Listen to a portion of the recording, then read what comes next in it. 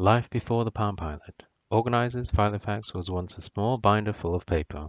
One section for your agenda diary, one for your address book, scrapbook section, a section at the back where you jam all your loose leaf paper, but was a bit bulky and not the most secure. Then came these organizers. Press here for your calendar, press here for your schedule, address book, memo, calculator, world time, home time, and even expansion cards. But for a portable organizer, the bulk really started adding up. Then along came the Palm Pilot, the first true modern PDA to have what we have taken for granted these days, apps, and it didn't even add extra bulk to your pocket. A reason why the Palm was so popular was that it was actually pocketable compared to what was commonly available in the mid-90s. Oftentimes, the key to creating a great product is not what you put in, but what you leave out. Ironically, Palm's initial pilot was laughably underpowered compared to the Newton. The Newton had an unreliable handwriting recognition and had very poor user experience. Meanwhile, Palm gave instant access to commonly used items such as diary, phone book, to-do list, and notes. Zen of Palm was focusing on user experience instead of the feature list. This design philosophy is a given today, but back then, with limited computing power, designers, or more so engineers, were more focused on cramming as many features as possible within given constraints. This is not dissimilar to comparing the shopping experience between a cramped Asian grocery/convenience store versus a upmarket boutique shop. So instead, Palm focused on how data can most efficiently be displayed, how long can the battery last, and will you carry it? Just look at it, it's so tiny. Palm's founder, Jeff Hawkins, realized that the more important than being packed with features, a personal digital assistant needed to be light and light enough that people felt comfortable carrying it with them everywhere. To keep this focus in mind, Jeff actually carried around a block of wood the size and weight of the eventual Pilot. Quite a commitment. Back to the Palm Pilot. Here's what's in the box.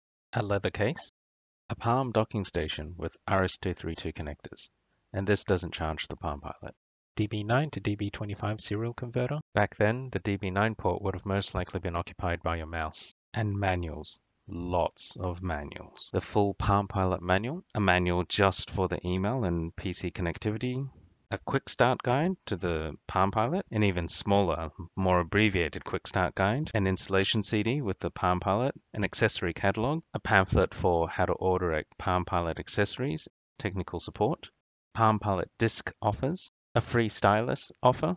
I'm about a few years late. A little quick reference guide to the graffiti.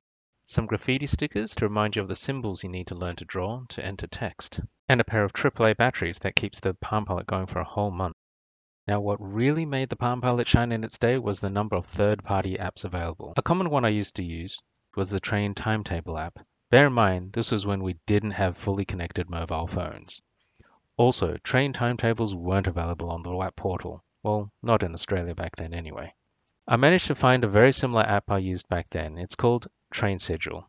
Now, imagine you're back in the 90s, heading back to the train station, listening to your Discman. That's a portable CD player for those not around in the 90s. You need to decide whether to take the ferry or the bus, since you need to get to the other side of the harbour. So you whip out your Palm Pilot, and within a few seconds, you have the train or ferry schedule in front of you. Granted, this isn't anything special today, but bear in mind before this, you'd have to dig through your bag, find your paper organizer, flip through the sections, find the tiny little pamphlet with the bus schedule, and then look it up, all the while not dropping it and holding and balancing your bag. Not hard, just inconvenient. Now, what to do when you're on the train? If you didn't bring any reading material, there's always the window you can stare out of. You could bring a book, but the Palm Pilot has an e-reader app. Okay, so the 6x6cm screen is obviously going to pale in comparison to a high-resolution 6-inch screen of today's smartphones. But keep in mind, this was still much more portable than carrying around a paperback back in the 90s. Remember how this Palm Pilot has 1 megabyte of RAM, and of that, 960K is available to the user. The average book was about 700K, so if you want to carry a book around, it would use up about 70% of your non-expandable storage. This is not too bad, as Palm apps were tiny back then. Most of them were around 20 to 50K. This version of Palm Pilot, you can carry around a book and a handful of apps, which were enough for most users. This became less of a problem with the later Palms. For example, the Palm 3 had 2 meg. And the Palm M500 series even had up to 16 meg with expandable SD storage on top of that. There was also mobile gaming back in the 90s. We had Snake on our phones, but that was it. Addictive as it was, there wasn't much else. The main portable gaming in the mid-90s was in the form of the Game Boy. Yes, there was the color Sega Game Gear, which was a battery killer, the Atari Lynx, which didn't see much support, and there was a few others with even less exposure in Australia. So for the sake of simplicity, we'll compare with the Game Boy as it was common, had a decent battery life, relatively compact, good number of games, and a 160 by 144 monochrome screen, which was similar to the Palm Pilot's 160 by 160. On the Palm Pilot, we had a relatively large library of apps to choose from. A common download was chess. But for the hardcore gamers, we had Dragonbane, 3D RPG adventure on the Palm, complete with immersive beeps and boops. This was courtesy of that mono buzzer. It had no voice capabilities and it had no music capabilities. In fact, the Palm had no multimedia capabilities at that time. And it wasn't until much, much later that Palms introduced multimedia. Third-party apps won't be the focus of this video, as it'll be a whole video in itself given how many apps there were and how it changed the landscape back then. There was almost a Palm Pilot app for everything you could think of. Almost. Here we see how the first gen fared out with its competition compared to today. Well, second gen technically, but the first gen was upgradable to almost identical specs, bar the backlight. So yeah, first gen. Let me know what you think in the comments. The third-party support was definitely one of the main reasons it became seen as a predecessor to today's app-based phones. Centralized App Store? Nope, sorry, no central App Store in the mid-90s. You had to go to each vendor site and purchase from them separately. Example, Documents to Go, Plico Dictionary. You had to be a bit more proactive with your app hoarding back then.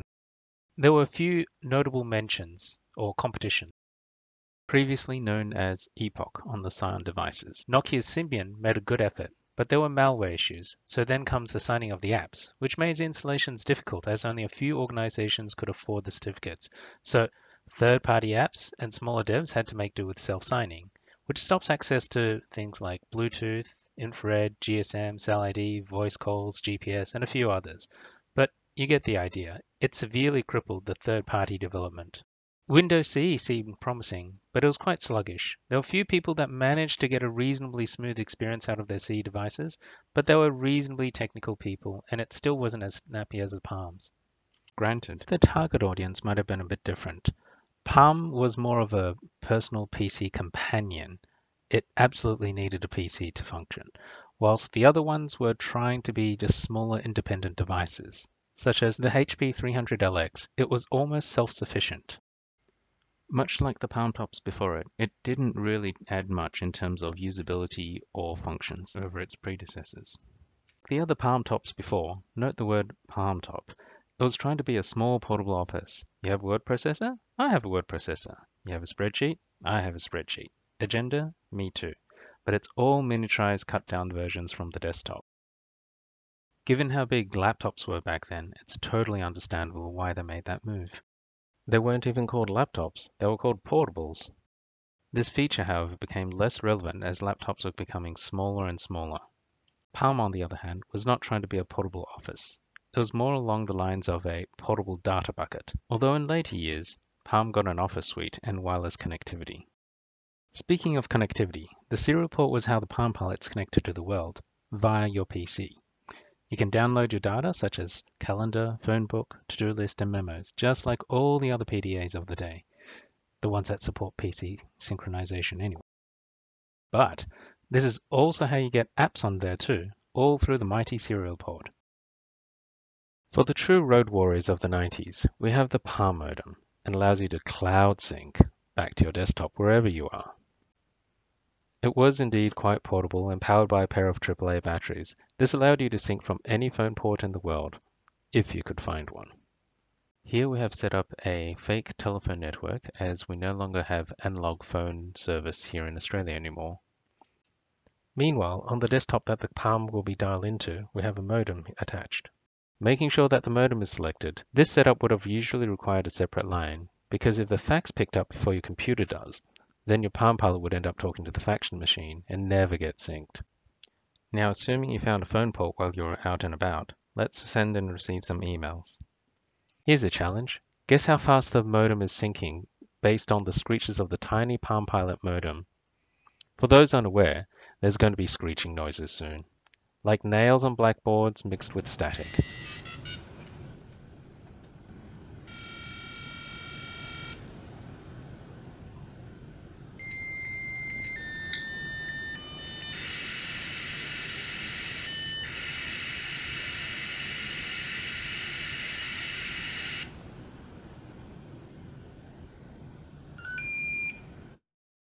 We didn't have connected devices back then. When we wanted to get online, we had to connect as we needed, and then disconnect afterwards. As some of you may remember, we had to tell the whole household we were going online so our connection wouldn't get dropped if somebody picked up the house phone. This was especially painful for those who didn't have flat rate local calls. Right, let's see what emails came in while we were out of the office. Of course, people didn't send and receive emails as spontaneously as we do now. Normally, you would accumulate a few email replies and send them all at once, maybe a couple of times a day if you were out and about. I mean, even the Sharp Zorus ZR5800 had email, although it was buried under tools and it seemed more like an afterthought.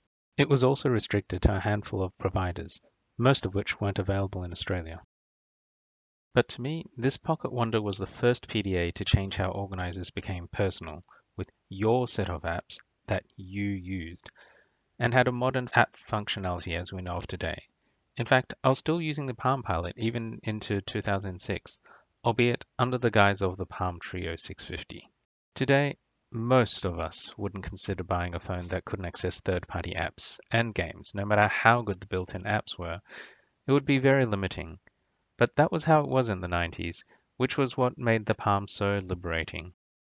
Thanks for watching, and thanks for joining me on this nostalgic trip down memory lane.